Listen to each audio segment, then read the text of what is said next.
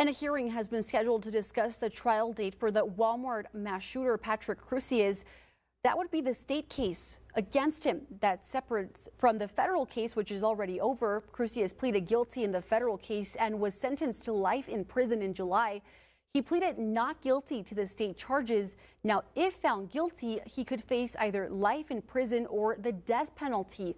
The judge overseeing the state case has scheduled a hearing for September 11th for the defense and prosecutors to talk about a trial date.